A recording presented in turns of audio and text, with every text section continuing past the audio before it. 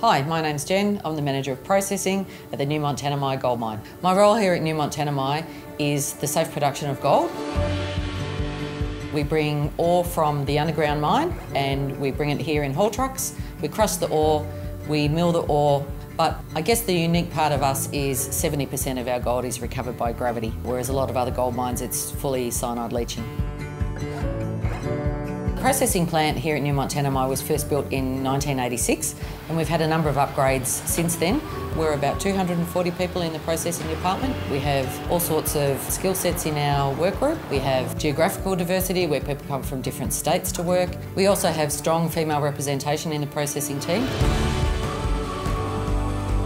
There's a real benefit to the Northern Territory within the processing plant where we can employ a lot of skilled and unskilled labour from the Northern Territory, both from Darwin and from Alice Springs. We have many trades roles in our team, but we also employ people as process technicians who don't necessarily have experience elsewhere, but we can provide job opportunities and training on the job here.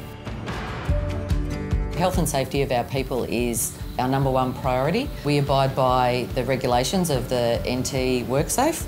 We also abide and comply with some international standards for cyanide and tailings management. Some of the sustainable practices that we adopt here in the processing plant is we try and minimise the amount of raw water that we use. We use gas in our power station instead of diesel.